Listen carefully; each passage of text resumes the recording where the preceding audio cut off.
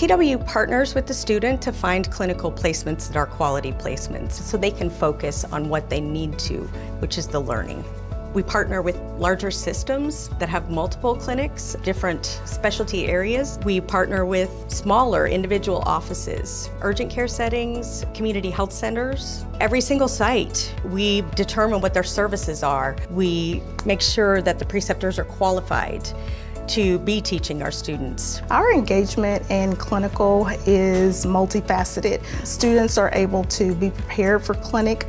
We vet our sites, so when our students go to clinical, they already kind of know what to expect, what diagnosis is covered, so they can prepare in advance.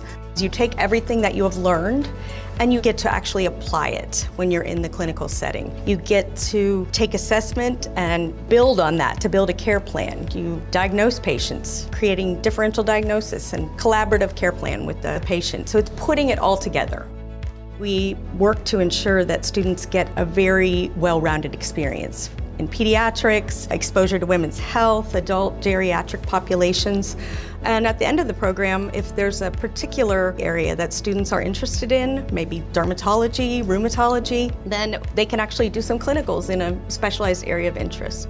We have sync sessions where students are able to come and share with each other what their clinical experiences have been like so that other students can hear, so they also learn from their own experiences as well as students.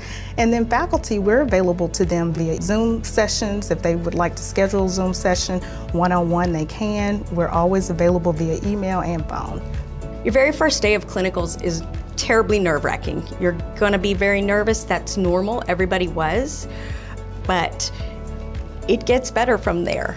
Make sure that you have the time to invest in the studying. Really commit to it because there's a lot of content, there's a lot you need to know, so making sure that you set aside the appropriate amount of time to be able to really absorb the material is key.